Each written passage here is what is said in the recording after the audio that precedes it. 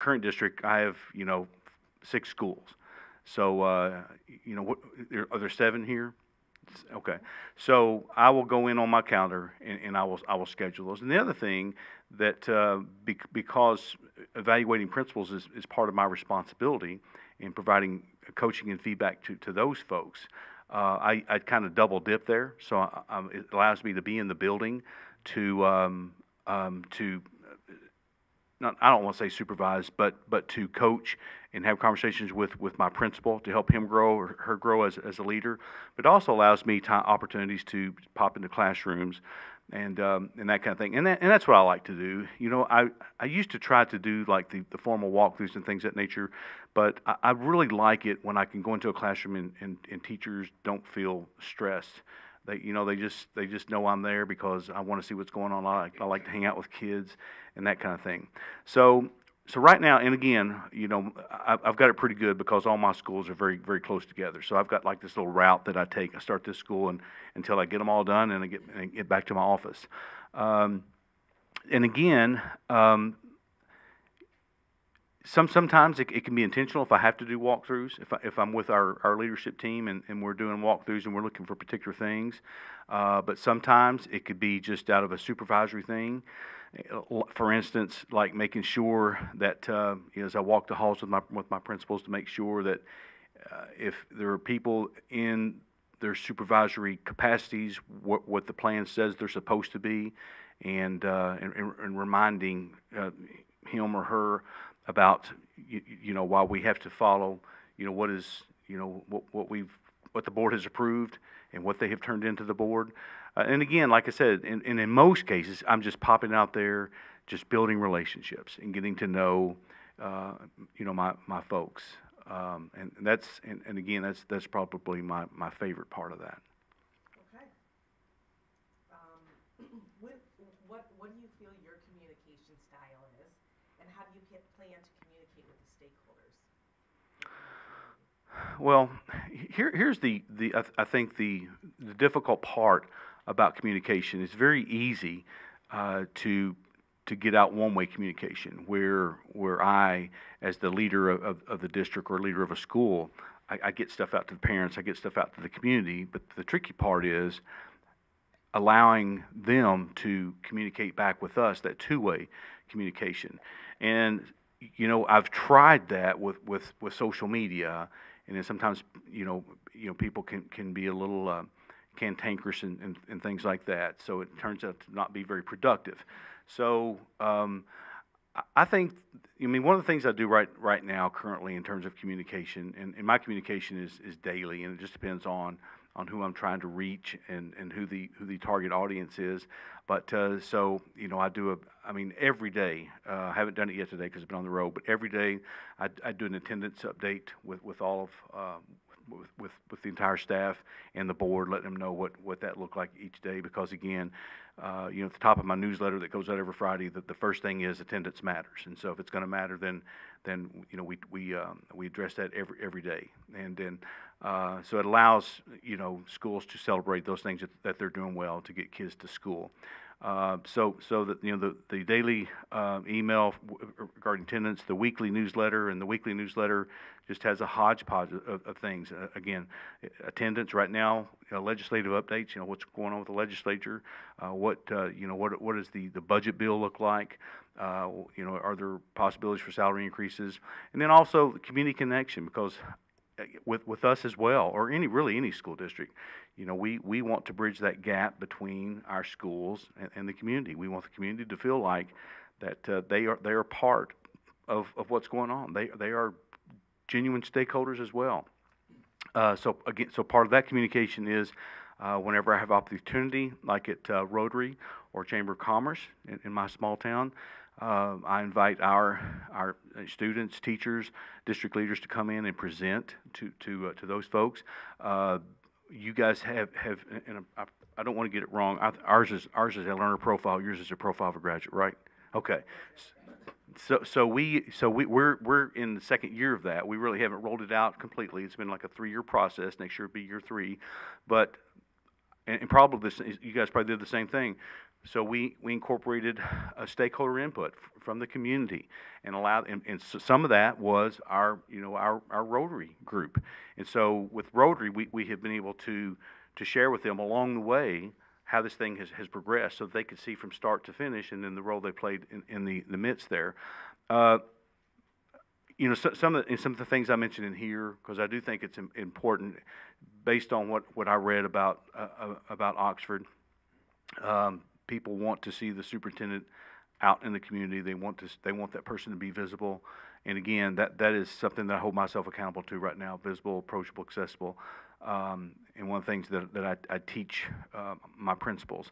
So figure out a way to get out into the community, to get out to those places.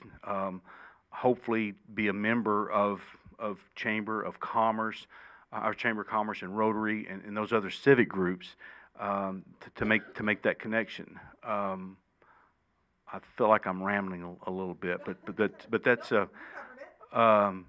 but so I really try very hard to be a good communicator. But I think communication is one of those things. No matter how much you have or how often you do it, it's never enough, and it's not enough.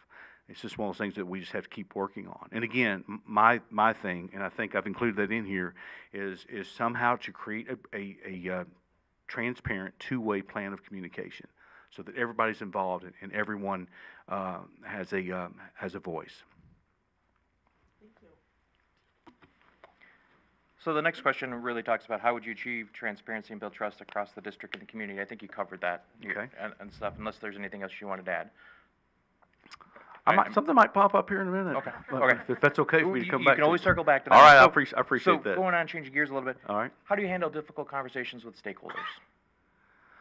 I hit them head on. But here's what has to happen, and I learned this as a teacher, that it's very important to me to build relationships and to build trust with those folks. So I learned as a teacher that if I built that relationship and that child knew that I cared about them as an individual, then if I ever had to have a difficult conversation, I could. They might not like it, but they still knew that Mr. Raleigh liked them and loved them. And so I kind of carry that same philosophy into leadership, because sometimes adults do stuff that that they wish they hadn't, and they're sorry about it and wish they could take it back.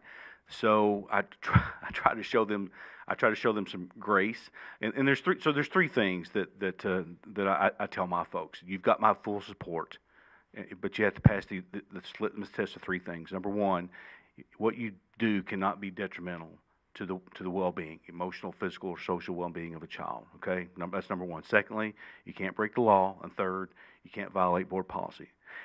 If you haven't done any of those things, then you have my full support, right? But if I have to, I hit it head on. And again, my hope is that and they're not going to always be happy with it, but I've had teachers and other folks that have thanked me for treating them with dignity, allowing them to leave the conversation with their dignity and respect, and that's something that I pride myself on. But again, I want to be treated how I'd want somebody to treat me. We all mess up, but that doesn't mean that people give up on us. So I hit them head on. Again, if it's school related, I always bring it back to policy, because that way it takes the emotion out of it, and it's all based on here are the facts. As a matter of fact, while I was on my way up here, got a text about something that happened. Somebody violated the policy, and that's what I get to deal with at 8:10 in the morning when I get back to Kentucky. Did that answer your question? Yeah. Okay, good. And let me say this also about building relationships in the trust thing. And this is what I know, and this is what I understand. And it doesn't matter if I'm in Kentucky and I just go from one county to the next. Those people don't know me. And just like these folks up here would not know me. And although I know that I'm a trustworthy person, and I think that you should trust me, you have to see demonstrated performance. And that does not happen overnight. So that's one of those things that would fall on me in terms of my my morals and my character and the way that I conduct myself. And so that's what I would do to build that trust, and in turn, that builds those relationships. Okay, thank you. Okay, I'm next. I'm going to talk to you about student achievement. Yes, ma'am. Okay, what are the most important areas in which the Oxford Community Schools should invest time and money to ensure student success? Okay. Based on, and again, I have not been able to dig into the weeds. I did get on the Michigan school report card, and I was looking for kind of a snapshot of the entire district, but it didn't look like I could do that, so I had to do individual schools. It was taking me some time. But one of the things that I did look at, and this is one of the things that we paid attention and shared the data with at our district recently, were the reading and math recovery rates since COVID. Typically, in my district, we're on our way or trending up. Most other, I shouldn't say most, the districts that I have looked at are trending on the way up. Oxford, the math was slightly, maybe 0.04, trending up in terms of math, but I think reading is still downward. So those would be the two areas that I think that I would invest the most attention and resources to, and seeing what can we. And I think I may have taken that out because I thought it was too specific. But that was one of the things that I thought if I got the job, one of the first things that I would do in my transition plan was to meet with and I don't know what the exact title is, but I just referenced it as the superintendent of curriculum instruction assessment. But just to get with that person to maybe do some root cause analysis to see what was what's going on, what's taking place, and see if we can't get that turned around. Okay, next one, still for me. Yes, ma'am. What do you see being the biggest challenges for student achievement in Oxford? Yeah, well, and again, the challenges that Oxford has are no different than most districts around the country. Isn't it kind of odd that no matter, kids are kids, and no matter where you go, no matter where the county lines are, the state lines are, the kids are kids, and it just seems like, in every county, every state, we're struggling to get kids to school since the pandemic. Math and literacy, even before the pandemic, has been an issue, and those are two things. Those are two areas that have to be addressed, because ultimately, I mean, those are the foundations that kids build upon as they go from one level to the next. So that would be now the challenge there is, again, that root cause analysis. What's the, as we drill down, what is causing the kids at Oxford not to make those same kind of gains post-pandemic that other schools are? And I couldn't answer that really without getting into more data and getting into classrooms and having conversations with the appropriate stakeholders in the district.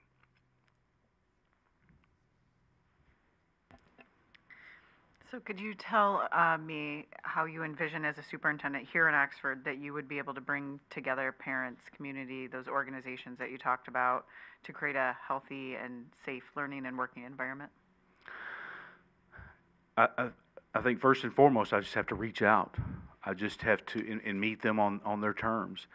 And I think I did mention in here kind of an example. I mean, I was maybe in terms of community members and parents, maybe having, I didn't know really what to call it, but like a coffee talk, something that takes place, after they drop their children off and they want to meet at a local coffee shop. It's my understanding that there are multiple ones around here, right? Okay, so we wouldn't, we could spread the wealth, kind of a deal, and so offer opportunities like that, but also opportunities for them to come to the schools. And again, I don't know what that situation is like now, with all the safety measures and things of that nature. I don't know. I know that in our district, we have not experienced anything like you have, but school safety was, when I first got to LaRue County, and our strategic plan, school safety is one of our main components. So we are more secure than we ever have been.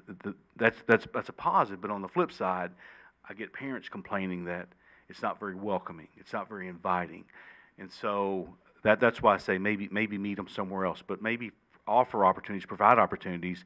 If you know, if you go through, I don't know whether you have to do the Raptor system like we use, or some kind of background check to allow parents and community members into the schools. I'm sure you do that. Or, you know, we allow people to come in and read and things of that nature.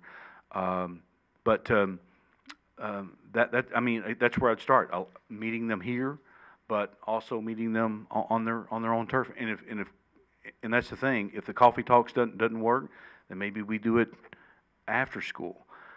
Maybe it's at a church or some other civic center or something like that. That's kind of a neutral court kind of a thing. Because I know lots of folks don't want to come to schools because maybe when they were in school, they had a negative experience with school. So just thinking about going into a school gives them the heebie-jeebies anyway.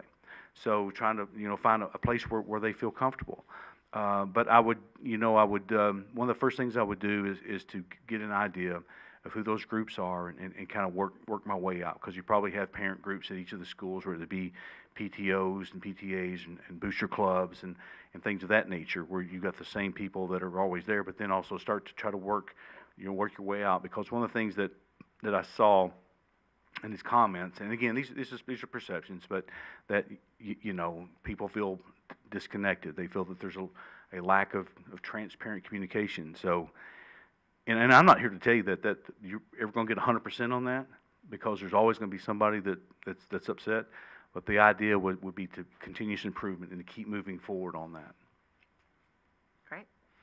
So could you tell me a little bit about how you would work collaboratively between administrators and teachers to create, to get work accomplished? Between administrators and teachers? Mm-hmm. Okay. Well, and I would, and again, I can't remember if it's in here or not. It may be. I can't remember everything I put in and some of the stuff that I took out. But one of the things that I'd want to do is to take a look at what your evaluation system looked like, what your evaluation process looked like. And I apologize. I don't know what standards Michigan uses, but what your standards are, your teaching your learning standards, and then and that's what I do right now with my all my principals are fairly young, and the idea about having evaluations and observations and things of that nature is not to be punitive, but for continuous improvement kind of a deal. But sometimes folks, they fall back on what they recall when they were a student, and what, or when they were teaching and what they saw and what the principal did. So that's kind of what they revert back to. But what I try to do is to stay focused on what is the standard. Just like I talked a while ago about holding people accountable to, like if you mess up, I'm gonna connect it back to a policy, and that's what we're going to have a conversation about. So we're going to take away all the personal stuff and all the emotions just to be based on that. Well, same thing with standards.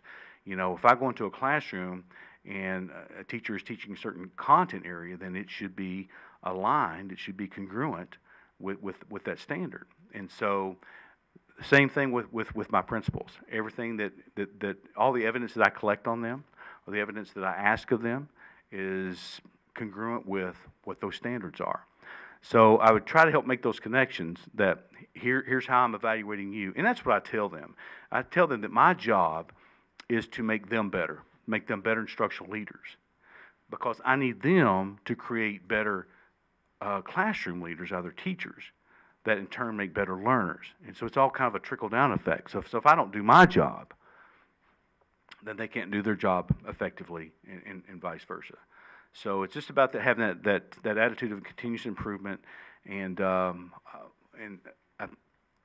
think one of my core beliefs, I talk about the teacher effectiveness and how important that is in improving instruction, but also allowing teachers to have conversations with their peers, and sometimes even in our district, I tell our folks, that they want to go outside the district to observe somebody else, and we've got excellent instruction going on right there.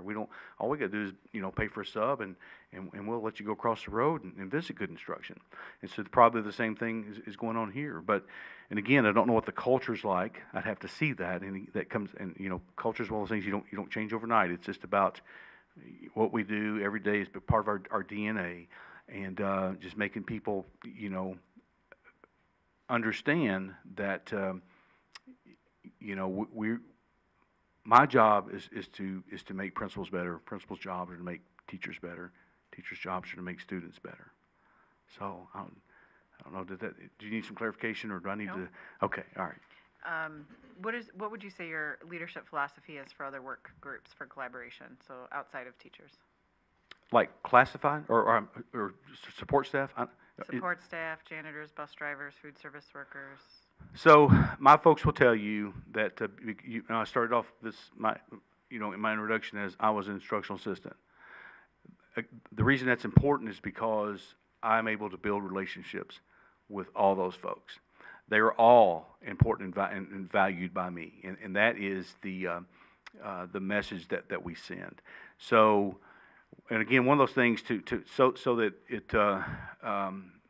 it is equal in terms of creating like focus groups. That would be one of those things about communication and getting feedback from others and being transparent and that kind of thing. Well, the support staff, and is that the same language that you guys use? Support. Yeah. Classified support. Oh, okay, all right. Yeah. They call classified in our district, but we've changed that to support because classified just seems so, I don't know, dull.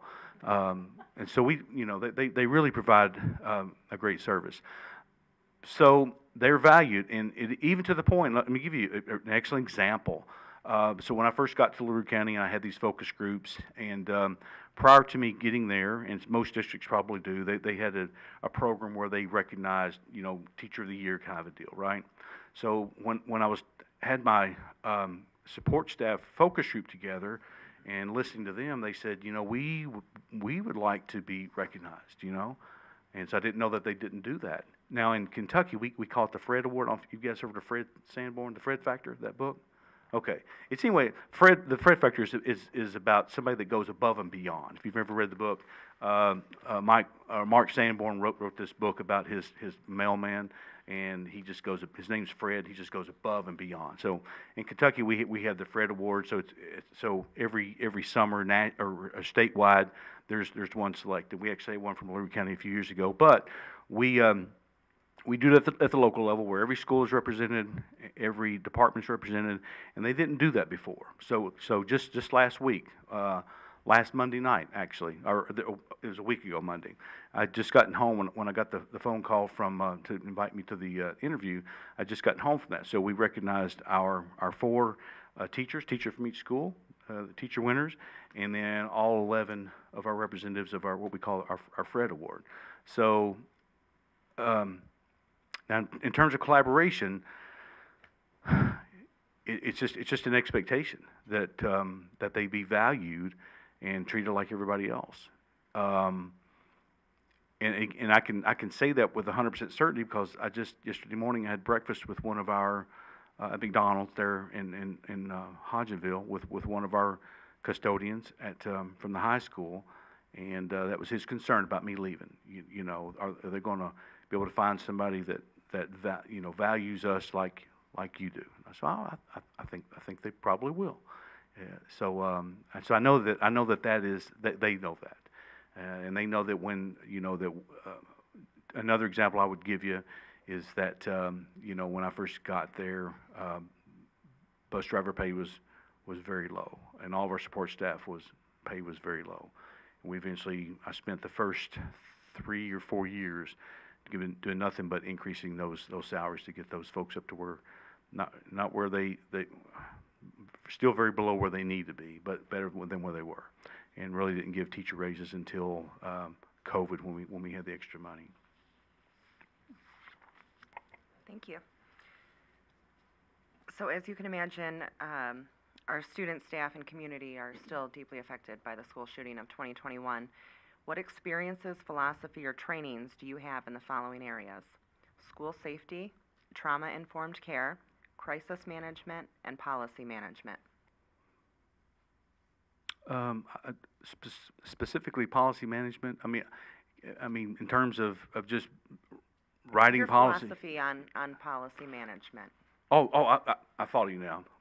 I think I've alluded to that a little bit ago. I cannot tell you the number of times no, and we'll start with that one. Because again, I just believe that it's, and I get it, there's lots of policies there, but that doesn't mean that they're not reviewed and they're not followed. I can't tell you the number of times where a principal will call me and say, can we do this? And do you know what my question to them is? I could tell them yes or no, but you know what my question, my response to them is? What does the policy say? Refer to the policy. As a matter of fact, I think one year I did like a, because this was like a retreat I did with our leadership staff. We had like a policy, what do you call those things? Scavenger hunt? Yes. Where they had to go through and find the things that popped up a lot, you know. So managing policy is not an option, it's an expectation. Okay? So in terms of being trained on that, it's just more of, no matter where I've been, even as a principal, there was district policy. As a principal, we had our site-based council policy. That's what we follow. We don't go rogue. You know, we do what the policy says. And again, as you guys know very well, I've had this conversation with our brand new principal. You have to follow what the policy says, and you cannot get complacent. You cannot get lazy. And I have not had to deal with the issues as severe as what you guys have, but I have had to deal with issues where, like for instance, there was a fight in a bathroom, and a kid got hurt, and the parent was suing us, and the insurance company wanted to see those documents, and so we had that document that showed what the supervision schedule was.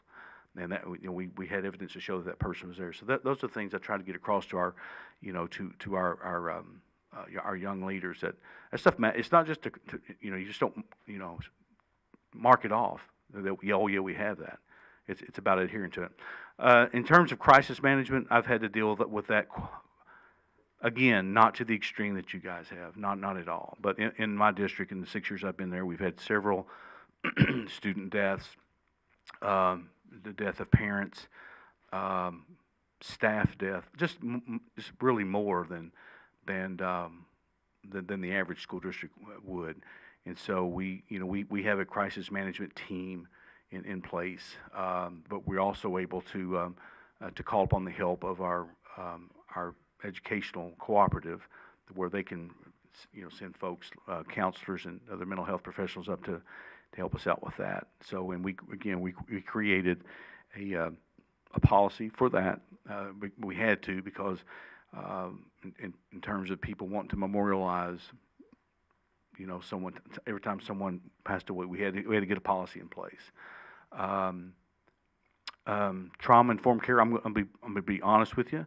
I've had probably the trauma-informed care overview. I have not been trained in detail. It's my understanding that that's a lengthy process, maybe 5 days or so, something like that. Because you're probably referring to like what CDC, those 6 components of trauma-informed care. So I have not had that. Have I been versed on trauma-informed care? Has my staff been trained?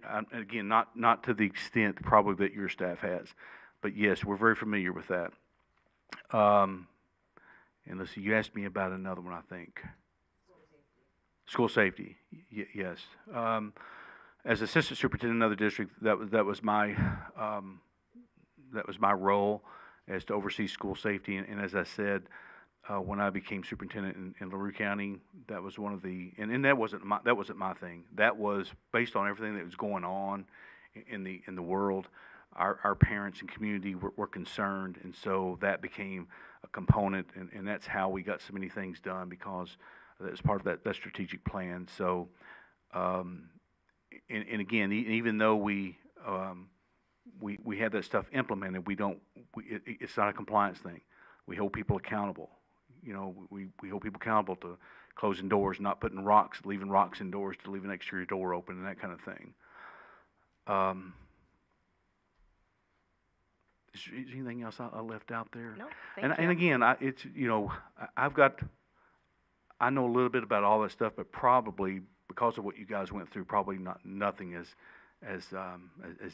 deep depth of knowledge that you guys have. Thank you. And as the new leader, how do you help the school district and community heal and at the same time move forward educationally?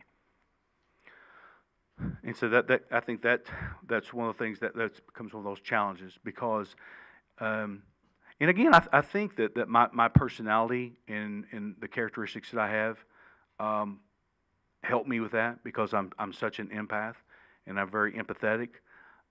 But at the same time, we've still got work to do. And when I say we, I'm not talking about after schools. I'm talking about, you know, the current role that I'm in. I get it that life happens, and I'm going to be empathetic and I'm going to be supportive, but we still have an obligation, responsibility to teach kids, and that can't change. So, what I would have to do here is you know, first and foremost, and again, if I can tell you guys something that's you know, it's a little contradictory.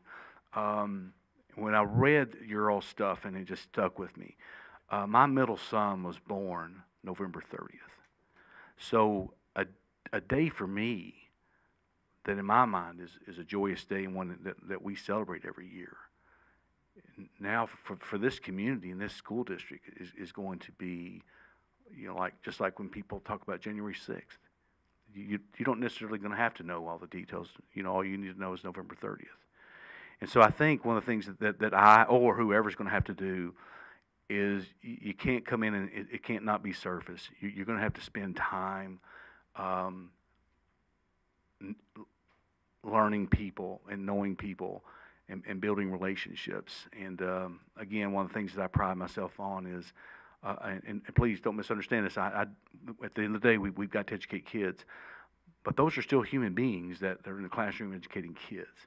And I have to understand that they are, you know, teaching is what they do. It's not necessarily, you know, who they are. It's just, you know what I mean? So I try to get to know those folks on a personal level, and you know who their favorite sports teams are, who the names of their children, what sports their children play, what activities their kids are involved in, all kinds of things like that.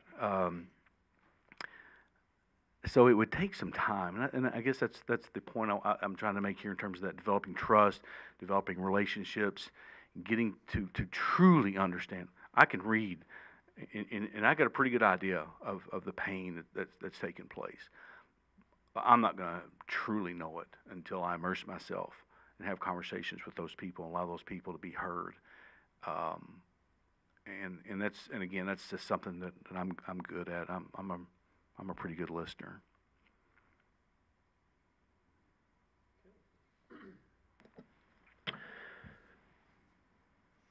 So, talking on the subject of district management, what is the level of involvement and participation of certain employees in organizational decisions? How do you determine what groups to include and when?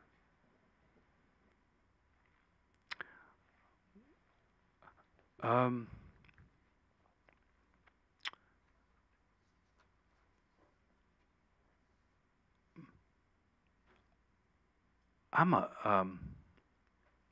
a pretty collaborative leader. I try not to leave people out. So that's kind of a tricky question because I can see where there might be some stuff that's going on where some other people might not necessarily be involved, but I have a cabinet, and my cabinet consists of all the directors of every department, my assistant superintendent, and we meet once a month. And there probably are times where, and the principals are also part of that, but what I try to do is, because the principals get pulled out of their building so much, unless it's just a have-to thing, I just tell them that they're always more than welcome, but they don't have to, but they're still part of the cabinet. But what happens sometimes, Mike, is that, and I go back to my teaching days. You know, when I was in my classroom, that was my world, and that's what I saw. And I thought that I knew better than other people making these decisions. You know what I mean? Like, so so we're building another school, but you can't buy textbooks for my school until I was in another role, right? So the point I'm trying to make here is I bring all those folks together because I want them to understand that as a cohesive group, as an organization, that we're all moving toward the same goal. We're all cogs in the wheel, but sometimes we have to understand that what we do impacts what happens with another department, if that makes sense. And so that is my philosophy. Now there probably are times where there definitely are times where it might be a specific group. So to give you an example, even though I have cabinet, we also have our instructional leadership team. The director of food services, director of transportation, director of maintenance, people like that probably don't need to be involved with all the time. There might be times where they might be pulled into that. So there might be times where it's just specific to that group of folks. If we're looking at achievement data or that kind of thing.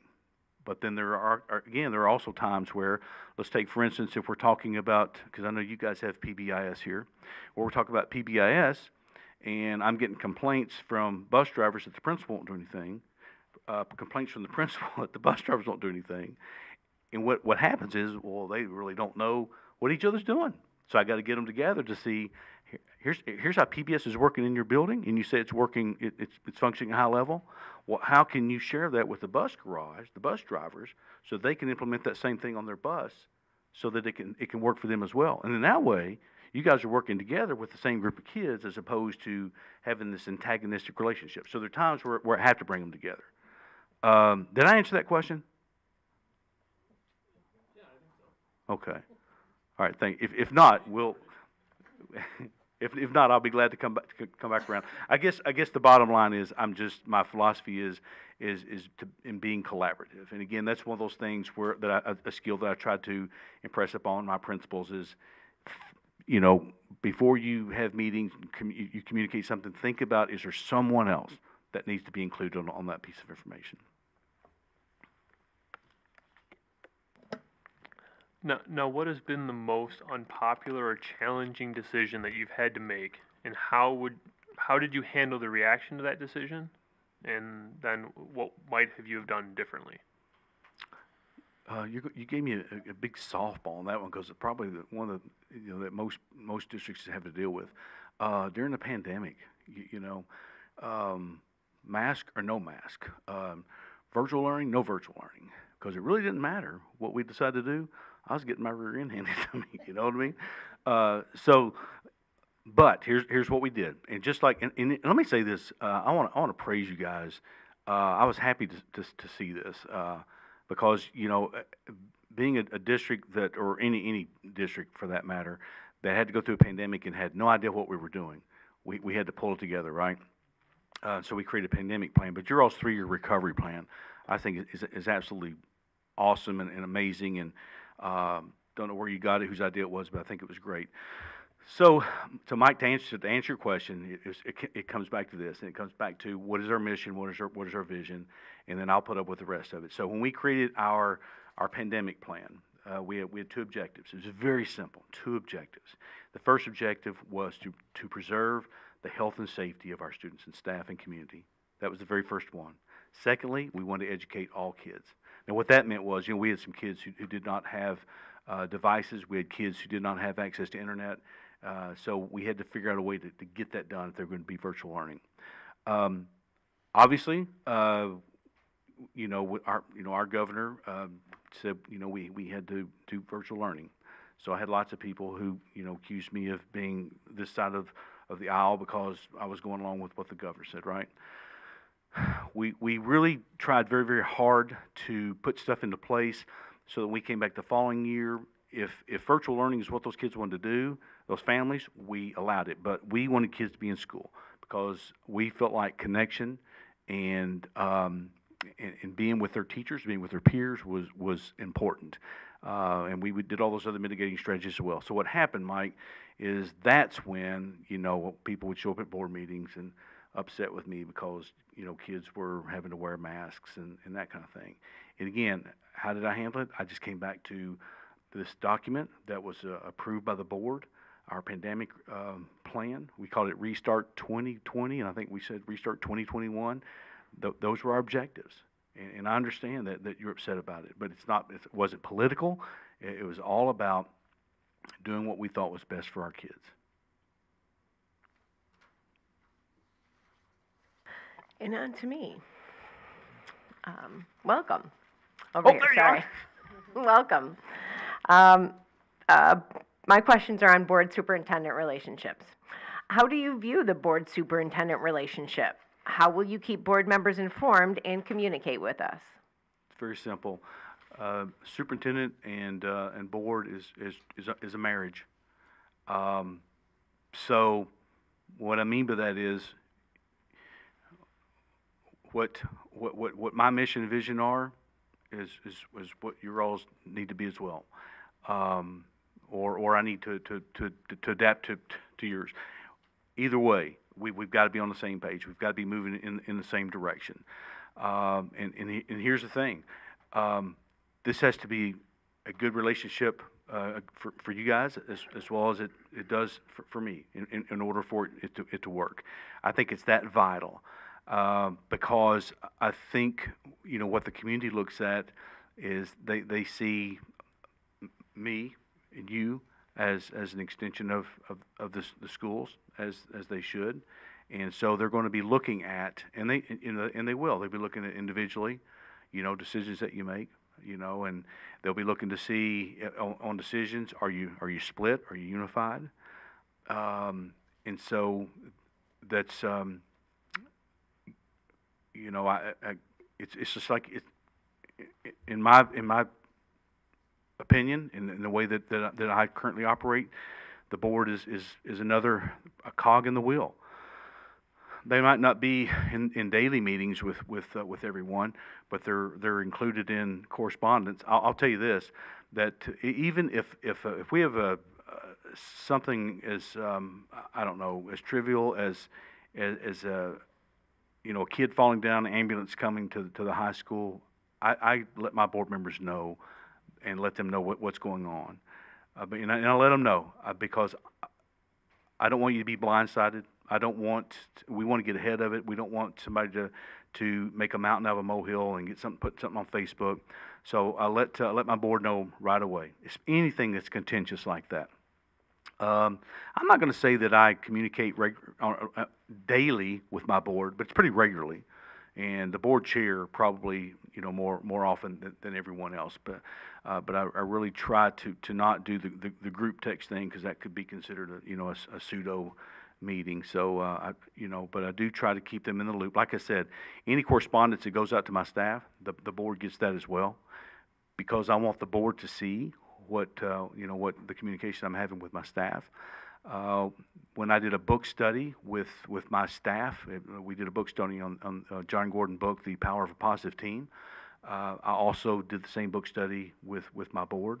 Again, but you'd have to understand the dynamics of the district where I'm at now, when I came to it, the divisiveness, and my goal there was to pull everybody together, hence the power of a positive team, where we're all together. And I think that worked well. So I had been very fortunate to I have a 5-member board, and I get along with them individually, get along with them collectively. I value them individually, and I value the expertise that they bring, you know, to the board. And I will say this about, you know, I guess I'm bragging on my board a little bit here, but at the end of the day, that they have the best interest of kids at heart. And so that's why it makes my job easy to work with them, you know, where I'm at. Then some of our parents, so sometimes I have to remind them, okay, you got to take the board hat off and put the parent hat on, and then, you know, you can have a different conversation, right? You know, yes, you're allowed to talk to the principal, but make sure it's the parent hat, you know, that kind of thing. So those would be examples of how I've communicated with the board and my philosophy on that. And again, that marriage thing, it's got to be a good fit, you know, for everybody, right? For this thing to work. Thank you. And one more for me. In an effort to achieve what is referred to in other industries as high reliability or just culture, how do you perceive the role of the superintendent in achieving this at Oxford? Can you explain You- what you those look puzzled. are? Yeah, thank you. So, yeah, sorry. So, just culture, high reliability is a safety culture, essentially, a Oh, culture okay. of safety in which anybody can report safety concerns Oh. without fear of retaliation. Okay. I'll agree with that. So what was your question again? None of us knew it either. What do you perceive the role of the superintendent in achieving that type of culture? Again, being on my part, being open, being transparent, you know, the same thing. If I see something, I say something, and I'll tell you that's easier said than done. You know, we tell our kids all the time.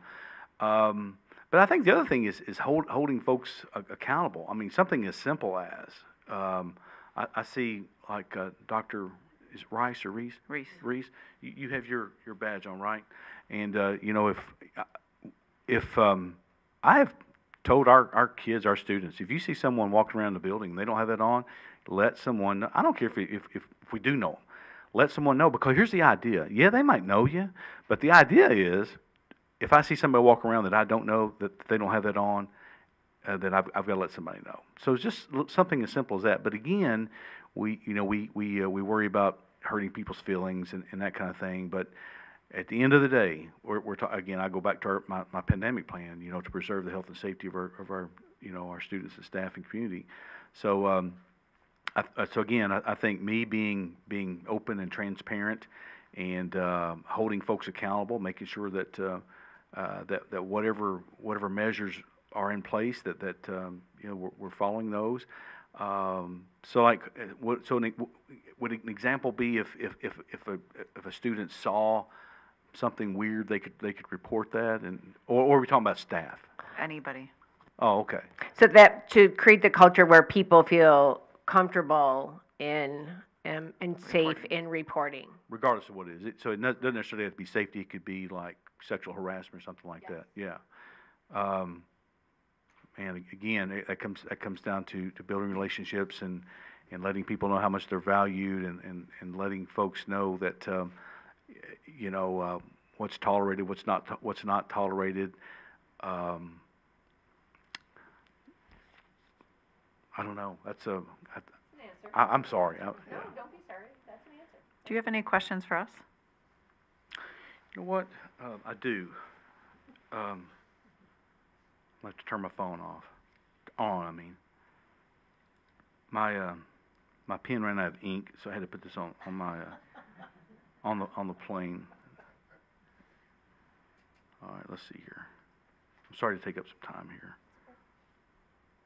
My Apple phone's got, there we go. Okay. All right, so yeah. So reading through here, so again, one of the things that popped up quite a bit, financial challenges. And then I think it was a board member maybe that made the comment about a challenge that said that trying to develop a 5-year plan, but couldn't do that because of the, I guess maybe not being able to look down the road. I don't know. So my question there was, can somebody tell me more about that, or do you know? Of course we know, we're the board, right? So we have developed a 5-year plan that is a projection that we're perceiving right now based on some of the grant funding that we know is going to be eliminated at the end of this fiscal year. So is this a financial plan? Correct. Okay, Yep, gotcha. the 5-year financial outlook plan. Gotcha, okay. We did a demography study as well that shows what anticipated enrollment for seated and virtual kids would look like over the next 5 years, based on just some industry trends and other things that are occurring. There are some grants that will be drying up. One is ESSER, which I'm sure you're very familiar with ESSER funds. The other is we did get a grant from the tragedy that we used to put a lot of supports in place. And what we need to recognize is how do we continue to have those supports in place, do not eliminate any direct instruction without having those revenues coming into the district. Okay. That flowed into my second question, because one of the concerns that your students have, and you guys probably heard this, was the concern that somehow, some way, that these safety measures are going to eventually go away. So I guess because you answered one question, because I was thinking, well, maybe they used ESSER money to incorporate some of these, but you got a grant to do as well. So is that budgeted, or will be budgeted to maintain those safety measures that you currently have in In place? our 5-year outlook, we have maintained all current security Okay. measures going into the future. Okay, all right, good, thank you. Is there a particular person that oversees the recovery plan? So we have, it's actually, what I would say is a joint effort on the ad team, because if you looked at the recovery plan, there's different sections, right? SEL has leadership from that, mental health and wellness. We have an executive director of health and wellness. We have a safety and security executive director. Ultimately, it's the superintendent, is what I would say. But there are ad team members that participate in the development, tracking, monitoring, and execution of the items that are in there. And so to piggyback on that one, and this is just an assumption, and forgive me for asking, because I think I would know the answer based on what you share with your 5-year plan, but your 3-year recovery plan ends in 25. So is there a plan to continuation plan for that, or have we not gotten to that point yet? So we actually have started calling it the, I forget how we worded it, the ongoing recovery plan, because 3 years meant that signified there would be an end. Right. But we're doing it in 3-year chunks. So 2024, I think, was the original end. Now it's 2025. Then it'll be 2026, because as the students and some of the objectives will change, right, with the students changing, because we have highly impacted students in the building, but we still have impacted families in the district, and obviously impacted staff that will be with us, hopefully, through their entire tenure with us. Right. So some of the things may be fluid, but it's now the ongoing recovery plan, and I foresee it just being a piece of our fabric for a long time. Yeah. Good deal. I figured that. But I thought I would ask. Again, I'm very impressed with the recovery plan. So those are, I've got all kinds of questions, but those are the main ones. So. Well, great. Well, we appreciate you taking the time to come out tonight and visit with us. And if you need a good dinner recommendation, one of us will give you one. So as you explore the town. Thank you so much. Unfortunately, I've got to catch a flight, get back to Kentucky, so that I can be in my district tomorrow. But I do appreciate the time that you spent with me. Thank you very much. Thank you. You guys have a good evening. Thank you. 6:36, we're going to take a recess.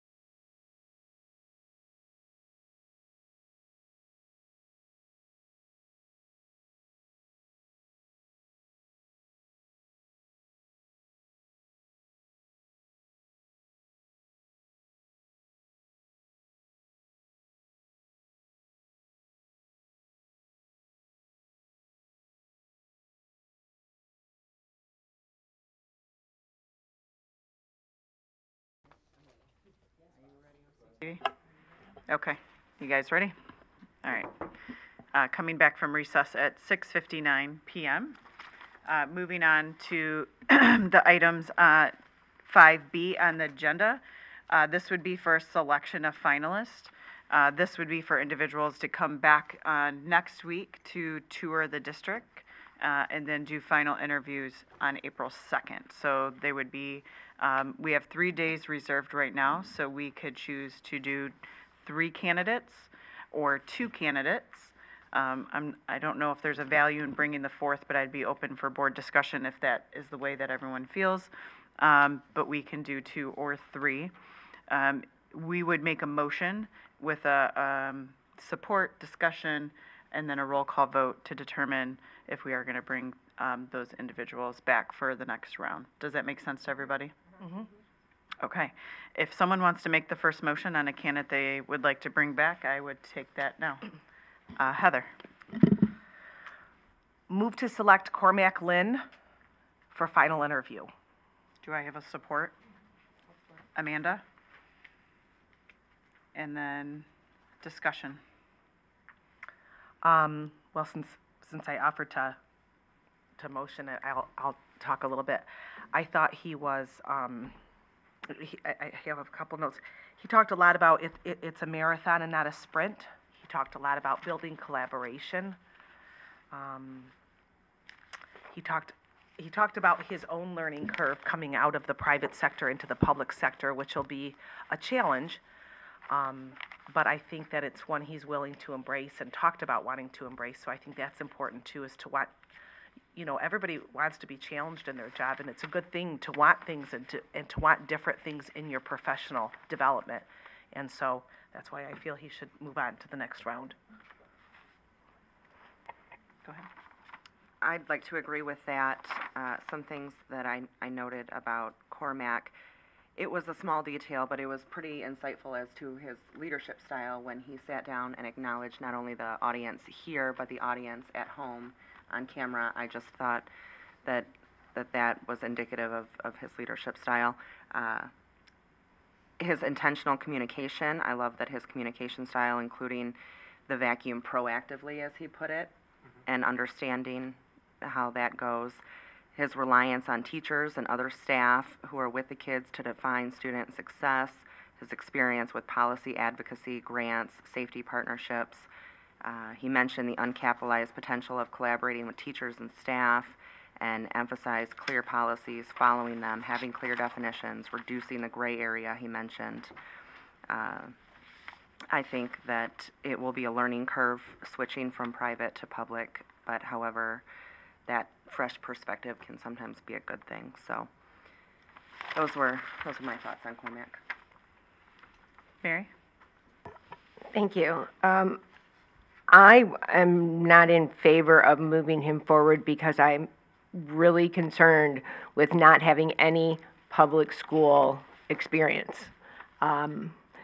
It's public school and parochial schools are very, very different with the funding they get, the students they serve, the services they provide, as well as the things that we're lobbying for to Congress sometimes is different. Also, I'm really concerned that is a larger learning curve than is healthy for Oxford. Go ahead, Colleen. I think that anybody who comes to Oxford is going to have a learning curve because of our situation and just because we're Oxford. What I did like about Cormac, I have a few notes, but one of the things I liked is the way he answered the questions. So he answered the question, and then he explained his answer, and then he gave us a couple of examples. And he was pretty consistent with that time and time again. And I thought of all the candidates yesterday, or so far, it was obvious to me that he was a superintendent because he gave some very specific answers, and although he comes from the private sector, he clearly has managed buildings and budgets and made tough decisions. So I would support him. I would echo some of Mary's concerns. Making the transition from a parochial school to a public school will be different, difficult. It'll be a huge climb, I do believe. There were a couple comments that I think threw up red flags. One of them being if this is not a right place for your student, then maybe we would help them find a different place, and that is just not optional in public schools. This is the public school that serves the greater Oxford community, and if there's a student having challenges here, we have to find a way to amend to that student, not to maybe help shepherd them on to a different environment, although maybe, virtual school is what he was referring to at that point. But I did like some of the statements he made about, culture. I think he has favorable questions of the board, out of all the candidates too. I just think there are some probably preconceived things that happen in parochial schools that certainly do not happen in public schools. And I think we have a big journey continuing ahead of us. And I worry about that transition taking more time away from his ability to do effective work versus someone who is already familiar with some of the foundational aspects of public schools. That learning curve on top of learning our culture, all of the things that we have, it can be a barrier to getting success in a time frame that maybe we might be expecting someone to have. So those would be my comments. Mike or James? From a guess a professional standpoint, I did grade him high, but I do have concerns with, certainly there's going to be a learning curve for anybody that comes here, right? But I agree that his learning curve would be different, and I think I mean, kind of echo Aaron, is we're expecting somebody to kind of hit the ground running, and he's going to have to spool up, just understand, public schools alone. I like I said, I graded him high. He was in my top 3, but I do have concerns. Yeah, I don't disagree with you on that. So coming from the private sector and stuff, when he talked about reaching out to legislators and looking at maybe non-traditional ways for funding, and I appreciate the taking the initiative to look for things for the financial shortcomings on the private sector, right? Budgeting and where they get their money from is a bit different than public schools. When he first opened up, he started talking about KPIs he put in there around financing. Looking that we have a 5-year plan and we're going into a shortfall. I think we'll leverage some of that, maybe some non-traditional ways of looking at funding and stuff. The other thing that I was impressed, he went through and read the comments that people said, and from there he deduced the questions of, it feels like there's a sense of a divide in the community, and looking to understand that more. And then obviously you talked about the financial questions. So even coming from the private side, he's, coming into the interview, he's done some research and looked at what we've put and what the community has brought together and stuff. And so I think he's cognitive of what it may be, but, everybody here, nobody's going to be able to, once they take that seat, know fully what it is that's going on here. I mean, until you're here all the time and stuff. So I tried not to judge people on that just because they're all from outside. Some are local, but some are further away. But his looking into it and stuff, and bringing up those questions, I was impressed by that and like that. Good. All right. Well, we'll do a roll call vote. Majority will get the candidate to come at least for the tours and the final interview. So. Okay. So roll call vote. Hanser. No. McDonough. Yes. Schultz. Yes. Schaefer. Yes. Summers. Yes. And then Whitney. Yes. And then Dr. Reese. All votes need to be recorded, whether it's for, it should, Yeah. the She- all votes she- should be recorded. Yeah. I'm very aware. She's doing it. Yeah. A vote yes. Okay. I bring him for the next round. Yep. All right, does And someone that, want a and that's what motion correct me, that's what we're doing, right? Is Yeah, this is that's for the next, this isn't for the next round? to Correct. bring in for the onsite. Yeah. Okay. Yep. No, yeah, I wasn't questioning you. I thought you had said doesn't matter. Oh, No? no. You didn't say that? can, yeah. So I was just answering you. Sorry. The motion's not quite correct then. Look at the wording on the motion, because we're talking about. Move to select for. Yes. The final interview. testing you. Yep. Sorry. Yep. Bring you in another direction. Nope, you're fine. Mary? I'm ready for you to make a motion, Mary. Move to select David Rowley for final interview. All right, with Mike?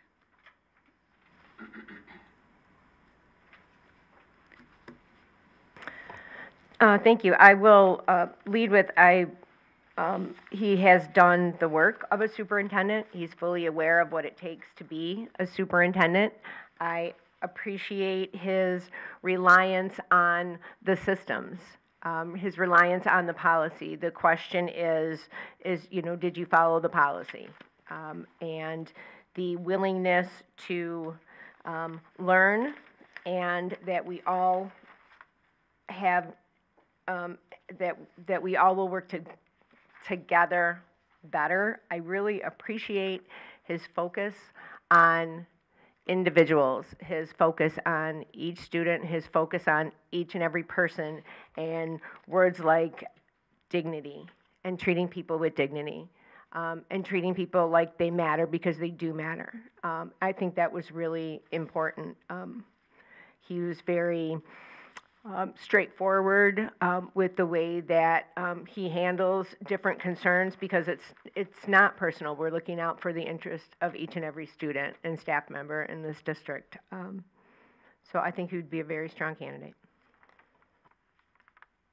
Go ahead. I agree with Mary. I think he was extremely warm, great personality, which is important. They have to get along with a lot of people, and great personality. Couple things he mentioned that I really liked: people before paper. I know that's hard to do when you're a superintendent. You have a lot to keep moving. The budget and curriculum, you have to get that paper moving, but you also have to get your administration, your cabinet, and your staff on board. And I really liked that people before paper comment. He also talked a lot about creating a two-way communication, being visible, approachable, empathetic. Those are all great attributes for a good superintendent, good human being, but a good superintendent. And I also like that his referrals to policy, always falling back on the policy. That was great to hear too. So those are my thoughts. Yeah, I'll piggyback on that, because that also stood out to me, his reliance on policy.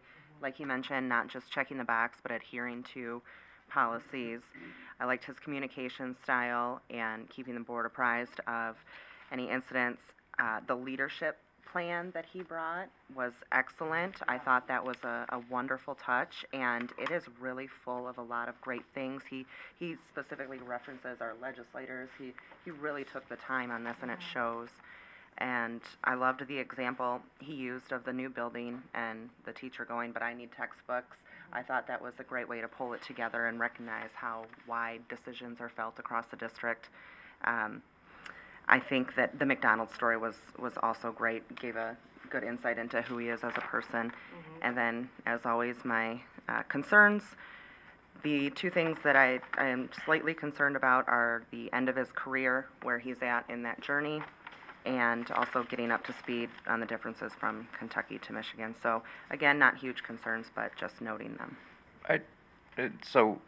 It's funny because, like, going into it, when we're looking at the stuff and getting prepared today, I was concerned with that, like the potential significant differences, right, from Kentucky to Michigan, and stuff. But I think coming in today and seeing this leadership transition plan, I mean, he calls out his shortcomings in here of what he doesn't have and what he sees that we're looking for, and the one thing, like scheduling time to get up to speed on training, like, the trauma-informed part in there, and then again, the two-way communication I think is important, because he started with, it's easy to be there as a superintendent just putting it out, but you got to build that two-way, and so it goes back and forth.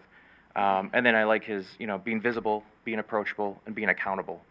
Those are three things that, I think are paramount of what we need. The visibility, being able to be approachable, and then being held accountable for what we do.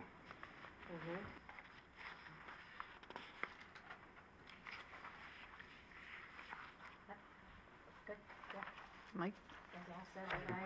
Kind of, I'm going to echo, but I mean, knowing, I had concerns with bringing somebody from out of state, but knowing the research that he's already done, and I mean, just talking to it, not just something he put on paper, right? He was able to talk to many, I mean, I guess, dynamics that we're dealing with, programs that we're even dealing with, and things of that nature. I don't know that the learning curve would be that much. Certainly, there's going to be changes, right? There's going to be differences, but I graded him very high. Well, and we talked a lot about casting our net very wide when we were looking at search firms. That's one of the reasons why we looked at search firms outside of just using MLI or MASB. We wanted a big net. So a professional is going to have a ramp up time and be able to handle and manage that effectively, I think. The right leader, without a problem. I think I'll echo some of Amanda's concerns. Again, I'll echo the strengths too. I think, being a tenured superintendent has its positives, right? You know what you're stepping into as a superintendent, and you know the job that you're going to do when you get here. And the research that he did, looking at some of our achievement data already. Aside from him, reaching tenure in Kentucky and retiring and looking for other spots, I did like the statement, though. He's a capacity builder for those. So even if he were to come, it was not relatively in vain. It would be to build capacity within our own leadership team here at the district.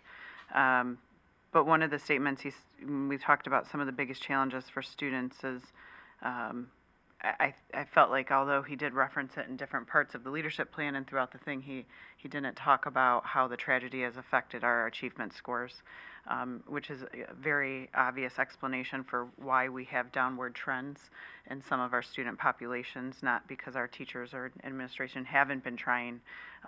We have kids that are recovering still and teachers that are recovering still. And I think that was a very obvious, easy answer that almost everyone else was able to hit right away, that we needed to balance our mental, emotional, and social learning with our academic learning and talk about growth versus achievement by state standards. So that that would be my concern also with, the transition to Michigan and some of the law differences, the language differences, bargaining agreement differences that we have here. However, being a superintendent, I feel like those are probably transferable skills that he could potentially gather quite quickly, a little bit quicker than I think someone coming from a private sector school. So, all right. Roll call vote. McDonough, Yes. Schultz, Yes. Schaefer, Yes. Summers, yes. Whitney, Yes. Hanser, Yes. and Reese. Yes. All right. Did you have a Can I? motion? I do. Yeah, go ahead. Move to select Tanya Milligan for final interview. Do I have a support? Mike? All right, Amanda, you want to Oh, start? yep, I'll start. So some things I really liked about Tanya, she has a long history of researching and then implementing trauma-informed care. She mentioned fostering a culture of belonging. She described herself as overly transparent, a servant leader, and very collaborative. She understands the importance of mental health, both personally and professionally. She appreciates public comments, creates opportunities for more communication, and has an in-it-together philosophy. I did also like that the HYA consultant specifically referred her, and her student-centered focus. She seems to have a pretty good grasp and understands and recognizes the challenges faced by our students, staff, and parents after the shooting. And I like how her philosophy on improving culture is by doing what you say, maintaining accountability and systems. and her focus on policy management. And the concern I had with her is her statement on paperwork not being her forte. I completely, understand that. But it is really important, especially when overseeing grants, state guidelines, things that the superintendent is responsible for. So, all in all, I liked Tanya very much as a candidate. Anybody? Go ahead. I agree. I liked her as a candidate also. I think a little bit, some of her answers were a little general. However, she had some very specific mentions. Restorative practice, she talked about Beauty and the Beast. She talked about watching our board meetings. I really liked that she said she was a servant leader. That's a big tell to me. I think she was very likable. She was an easy talker. And my concern is that she's not been in central office for very long. I guess my concern is that she's not been in central office very long, and she's also been in a really big district. And my experience has been with administrators sometimes that are in really big districts, they have a lot of staff that do all the work. And when you get here, there's not a lot of staff to do all the work, you have to do the work. So those would be my two concerns. When she's talking about where she's currently at and the diversity within the community, as well as the pain points that they have there between gun violence in the community, student suicide, and understanding and dealing with, trauma-informed care, but, crisis management stuff. I think those, if chosen finally for it, those skills and that experience in there and understanding a bit more, I think puts her above the rest of the candidates, in my eyes, especially as Oxford continues to grow and we're looking at hopefully more people coming into the district and stuff, having experience with people from all walks of life, I think is definitely beneficial. The other part that stuck out too is a couple of her phrases. She said that she's not the keeper of knowledge, and that she works with the teams and she doesn't mind she didn't say constructive criticism or feedback, but willing to hear other people's point of views before making an informed decision. I think that's important with our cabinet and our board, as well as, hearing from the community at large. I can go ahead and make my comments now too. I think some of the positives about her, she talked about growth, student growth, and that is also achievement, even though it may have a different definition to certain people. Student focused. She talked a lot about modeling expectations. So you live it and you model it so that way other folks live it and model it as well. And then she's data driven, and then her focus on ensuring that the whole child is cared for, and a lot of discussion she had around ensuring that academic success and social and emotional wellness is also extremely important to her. And how it's balanced. My concern would echo the same as David's, that she's coming from another state, and also Colleen's, that her central office experience at the superintendent level is limited, and therefore that will be some growth, foundational growth that she will need to achieve as well. So. Nothing. All right, Mike, anything? Heather? I did have a couple notes on her as well. I thought she was very warm also and personable. I also liked that she talked about IB student achievement data and things along those lines, and who is being successful and who is not, looking at a data-driven kind of decisions. She talked a lot about working with partners. I would assume, with her experience at her school, she works with a lot of outside agencies to provide supports. Which we currently are working with a lot of outside agencies. We haven't always in the past as much as we are now, but so she would have definitely an understanding of how that works. So yeah. Okay. Roll call vote, James? Yep, just one last comment. And the one part that I wanted to mention too is that I looked at her stuff. She says, looking for high standards for the challenges of student achievement, but then the key phrase that I picked up on, but that's also going to probably include wraparound services for the mental health and well-being and stuff, and meeting people where they're at to get them to those high standards. So that's the last thing I would say.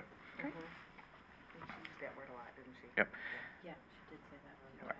All right, roll call vote. Schultz, Yes. Schaefer, Yes. Summers, yes. Whitney, Yes. Hanser, Yes. McDonough, Yes. and Brees. Yes. Okay. Okay. That being said, that is 3 candidates.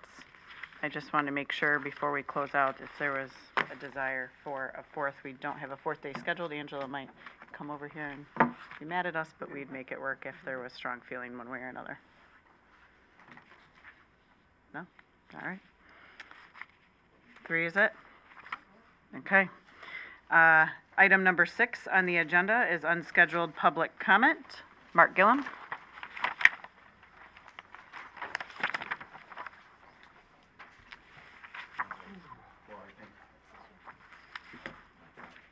If it's not, there's a button right in the. Is the light green? Check. All right. So I think any of these candidates could be considered a step up from where we're at. I have my opinions. My number one concern is Cormac Lynn.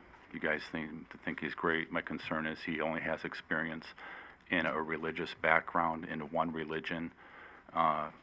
I don't think that's the way to go. I don't think we're looking for a religious leader, somebody who's been indoctrinated into one specific mindset. He has no experience with inclusion or public schools, and specifically the organization all his background is in specifically forbids women from leadership and has a terrible history of child sexual abuse against children between between 1950 and 2020, over 330,000 children in that religious organization were sexually abused. And they have paid out over $4 billion in claims and settlements against those crimes against our children. So to bring somebody who's rooted in that, I think it puts our community in a very vulnerable situation. So he is a security risk. You considered David from Kentucky. I think he's a very gentle, kind man with a lot of great experience. I just want to make sure he leaves his Confederate flag at home, along with his ideals of fighting for slavery, and make sure that that's not something he brings up here to the north. So we have almost a dozen open lawsuits against Oxford Community Schools, a trial motion for the shooter's father and individuals associated with the November 30th leadership failures who allowed the tragedy to happen still with our school, including employees that could have prevented the tragedy, but chose not to do a threat assessment on the shooter. I don't believe the divide in our community has anything to do with a news cycle or where people are at in their healing journey. It has to do with the wrongful death and murders of Hannah St. Juliana, Madison Baldwin, Justin Schilling, and Tate Muir, and this community establishing justice for all victims and survivors by holding those who failed accountable, like Mary Hanser and Heather Schaefer, along with the other November 30th board members and staff who did not protect our children as they were hired and paid to do. On March 21st, board meeting agendas should include agenda items to censure Mary and Heather for their failures as defined in the $3 million investigation, and coordinate with Governor Gretchen Whitmer for their removal. And also, number 2, to immediately terminate employment of Stephen Wolf, Pam Fine, and Jim Rourke for their failures leading to the death of our students, also defined in our $3 million report. We're dealing with a trauma response avoidance that is only driving pain and division deeper into this community. These issues should be resolved in accordance with board powers as defined in the Oxford Community School Bylaws, Section 0122, and Item D, hiring or terminating employees. Why is this board abdicating your responsibility to a superintendent? Item number 7 on the agenda are scheduled activities. We do have a conversations over coffee tomorrow. So Mike is going to be there. I'll be there. If someone else would like to come, you're welcome to come. We have room one. Oh, and Heather. Great. All right. What school's that at? Daniel Axford. Yep. All right. Number 8 on the agenda is closed session. If someone would like to make the motion for that, Colleen? Sure thing. Move to meet in closed session pursuant to the Open Meetings Act, Section 8C, to consult with attorney regarding case strategy in connection with specific pending litigation. Oakland County Circuit Court case number 24-204988-CK. Do I have support? Mike? Any discussion? Roll call vote? Hanser, Yes. McDonough, Yes. Schultz, Yes. Schaefer, Yes. Summers, yes, Whitney, Yes. and Dr. Reese. Yes. All right. 7:29, go into closed session.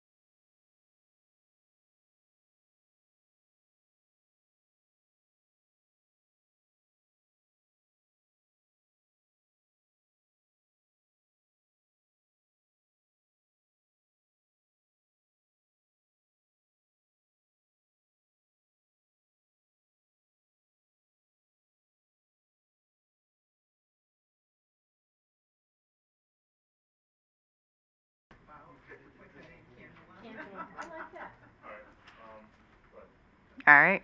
Returning from closed session, it's 8:20. Do we have any final board comments? One thing. Sure. I just wanted to congratulate the board. What we did tonight was a lot of hard work. You know, as I've told you before, this is my third time doing this, and it takes a lot to get to this point, and so, well done. I agree. Well done. This is the most important thing a sitting board can do, is to hire on a superintendent.